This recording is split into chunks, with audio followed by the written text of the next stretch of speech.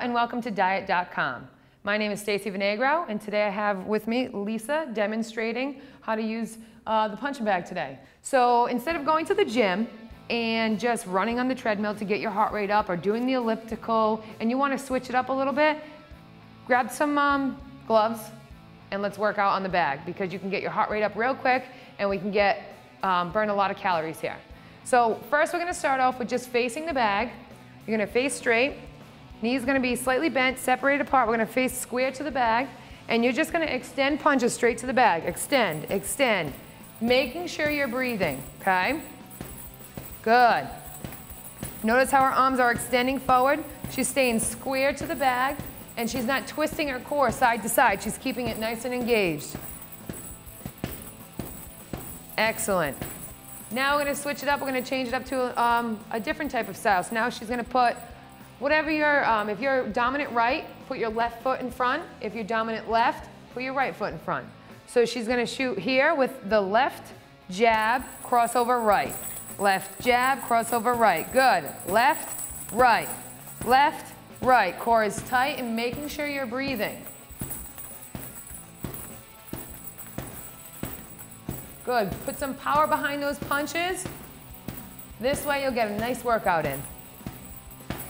Excellent. Now we're going to go into the two jabs, right crossover. So it's going to go left, left, right, and begin. Left, left, right. Good. Left, left, right.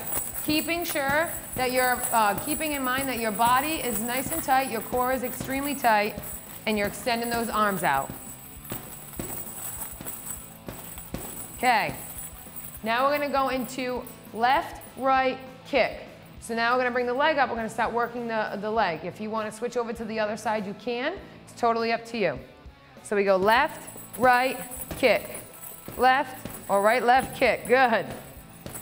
Kick. Excellent. You want to get that foot up. It doesn't need to be all the way up to your head, but just make sure you get it up to hip level and get that bag. One more. Excellent. Now you're going to take a step to the bag. And we're just going to do some hooks coming right in. You want to make sure you pivot that foot at the bottom. Pivot. Get some power from those legs. Good. Around and hit that bag nice and hard. Breathing. And 3, 2, and break. Good. Now you can repeat that whole sequence that we just did. 3 rounds with 10 to 15 second rest in between, or push yourself to 4. So I really hope you enjoyed this workout. Stay tuned for more videos from Diet.com.